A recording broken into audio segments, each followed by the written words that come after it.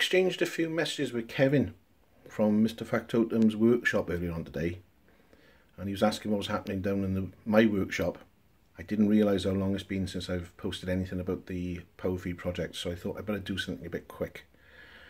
I'm going for the toothed belt drive, and it's probably the easiest method.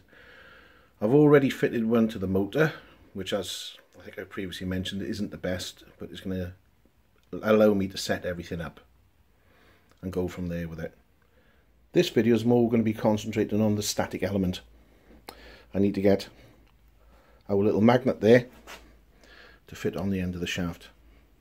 There is plenty of clearance through the back that it will fit comfortably over the bearing position, but I do need to make a plate up that the magnet and the motor will fit to, which is going to hang down below the bed. So what I've got is a rather nice chunk of aluminium. It's 300 by 150 by 15mm thick. I'm going to have to take the magnet, obviously it's the wrong way around, position it centrally, rebate it down I think about 3 to 4mm so that it fits flush to the original casting, and then obviously notch out for where the cables come back through, because this will be in this direction. That should give me plenty of room here, if I can reach for it, to actually mount the motor in the necessary position, and then hopefully cut off the excess, because the last thing I want to do is have something hanging down way longer than it needs to be. So I think the only way I'm going to be able to do this, because I can't chuck it up in the lathe because of the offset, is to try and do it on the rotary table. So it's off to the mill for this one. So BS aside, because you know I don't like doing BS, let's see what I've actually achieved. There is the plate mounted on the end of the table, admittedly only with temporary bolts, because I'm going to Allen bolts at this moment in time. It's been rebated back by 3mm, which allows the magnet to sit flush against the original bearing casting. If we notice, inside, centralised and fixed in with 4 little stainless Allen bolts at this moment in time. I had to try and eliminate the chances of any thrust acting on the bearing and everything pulling in tight. So, one little machine spacer, which fits on the shaft and sits in.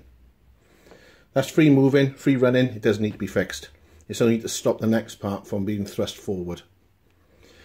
This is the part I said to Kevin, it's taken me 6 days to make. Because of my limited mobility and the fact I can't stand up for long, a 2-hour job took 6 days, because I could only manage about 20 minutes at a time on the machine before I needed to sit down again. But that fits on there. Now it will have a tapped hole to pick up on the keyway, which means it will rotate with the shaft. That's the general idea. So it is fixed. That is a fixed element to the shaft. Then we've got our little tooth gear. Now I've machined this out to fit, but eventually I'm going to have to put some sort of bronze or brass bearing in there. Now this needs a steel plate on the back here, which is the same diameter as the outside of the magnet. And this will fit on, I hope, like so. And this is floating element. So even the inner part, the shaft, is fixed. This will be allowed to float and spin freely. When the magnet is engaged, the steel plate that is fixed to will be pulled forward up against the other metal element there, which is fixed to the shaft, and that will give me the drive. That's the plan. I hope it's going to work. But if it don't, it's a learning curve that nobody else will have to follow. And of course the final part is the motor. And the motor is going to sit probably on standoffs roughly there. So it's going to be a very, very short belt. And if I actually go this side and pull back a bit, you can see that it is quite compact, or will be when it's finished. We're probably looking at about 5 inches, 125mm of extra length on the table, which is exactly the same as the handle was. So I haven't actually lost any working space. So well, we'll just have to wait and see, won't we?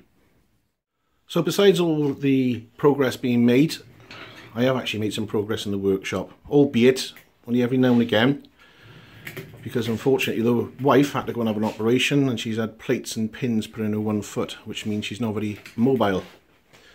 So it means I've got to take up the slack somewhat, even though she hates it. And I've got an addition. This was a donation, not from anyone on YouTube, from a family friend. I repaired and sprayed a guitar, believe it or not. And because I wouldn't accept any money because it was family, he went out and bought me a nice little compressor. So I've got air lines to run through the shed. So I hope Ian Matthews doesn't get too jealous because I've got all this floor space. But it means that I can roll around on my chair and get to everywhere nice and easy and limit the amount of time I need standing. Hope you've enjoyed it. Not much content again. Big thank you to all the new subscribers, all the old subscribers, and everyone that's commented and liked. Oh, and I got stickers and I've got a board, so I'm going to have to get this one sorted as well. Later.